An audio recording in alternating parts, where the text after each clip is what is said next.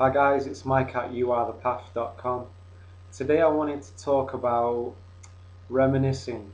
When you reminisce about something that happened maybe a moment ago, yesterday, a week ago, and in particular, when you're reminiscing about someone, when you're reminiscing about someone that you really like in a romantic way, you may have shared a moment with them that was real sweet, and you keep going back to it in your mind, back to that moment that you shared with them.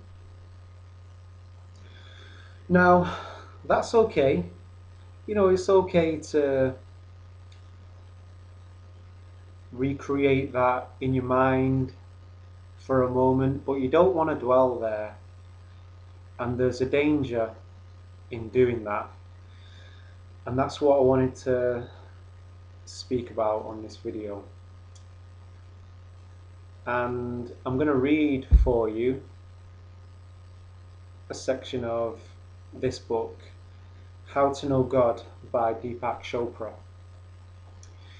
And I'm going to read for you a little story about a young man that is on a retreat, and he has this vision of this peaceful monk, and he's unsure whether this vision is real or not. So I'm just going to go ahead and read this. First of all, this vision means everything to me, the young man began. But I'm not the kind of person who needs symbols and images to worship. I reject religion. Only Buddhism ever interested me because of its purity. But even there, I didn't find enough to make me want to follow it. I understand, Krishnamurti said. So what is your question? I want to know if this figure is real or just a figment of my mind. I have to know the truth. You said it has brought you a great deal of meaning. The young man grew enthusiastic. I have undergone a profound transformation. I feel joyful and at peace. Is the monk with you now? Krishnamurti asked. The young man nodded, but hesitantly. The monk is starting to fade. He is not so vivid as at first. Are you afraid of losing him? Anxiety showed in the young man's face. What do you mean? I have come here to know the truth, but I don't want you to take him away. Don't you realize how this vision has consumed me?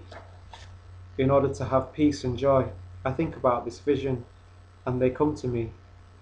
Krishnamurti replied, living in the past, however pleasant and uplifting, prevents the experience of what is. The mind finds it difficult not to live in 1,000 yesterdays. Take this figure you cherish. The memory of it inspires you, delights you, and gives you a sense of release. But it is only the dead inspiring the living. The young man looked crestfallen and glum. So it wasn't real after all. The mind is complicated, said Krishnamurti. It gets conditioned by the past and by how it would like things to be. Does it really matter if this figure is real or projected? No, the young man admitted. It only matters that it has shown me so much. Has it? It didn't reveal to you the working of your own mind, and you became a prisoner of your experience.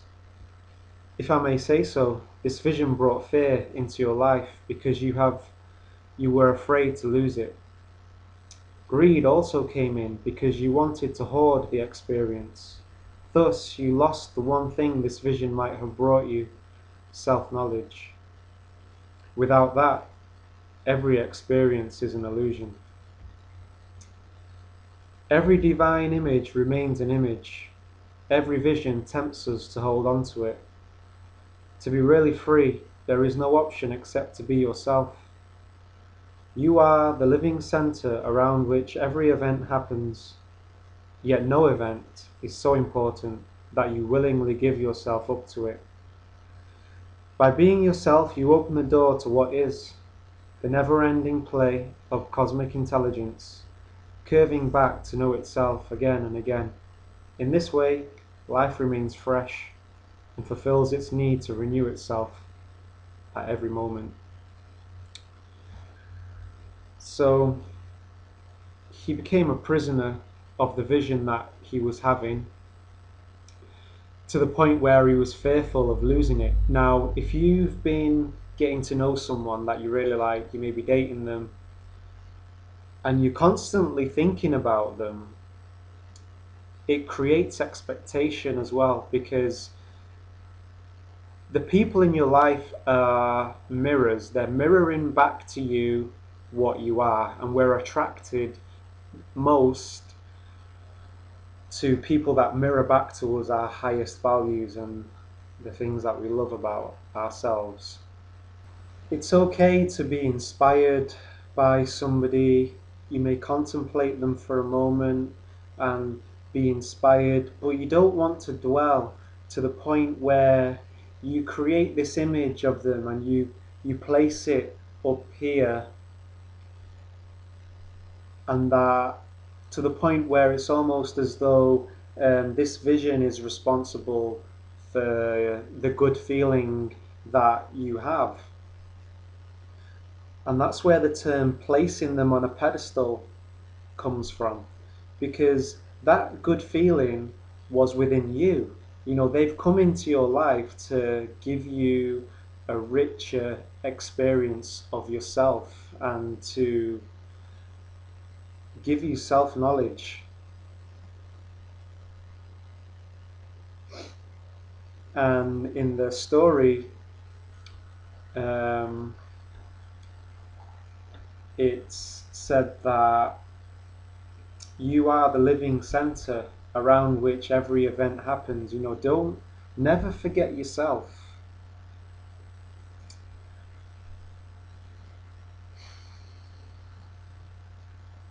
If you've met someone and they inspire you, take action on that inspiration. Because if you're holding up this image of them and you're not continuing to live to your highest values, you're going to create expectation. This other person isn't responsible for making you feel good about yourself. This other person isn't responsible for your happiness. You're responsible for that. So if you're not living to your highest values and you're interacting with this person again,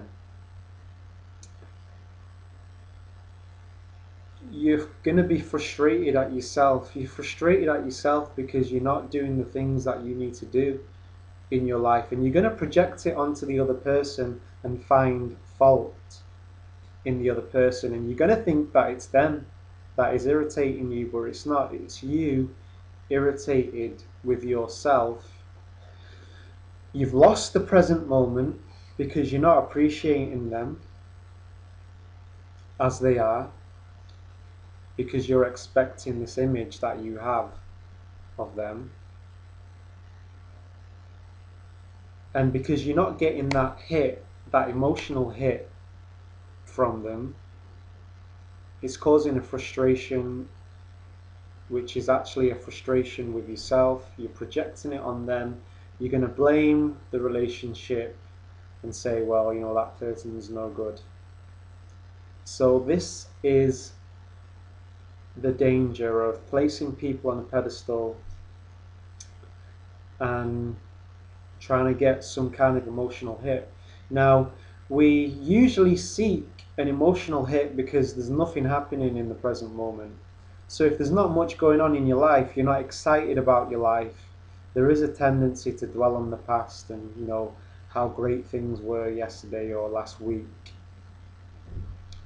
So remain in the present moment.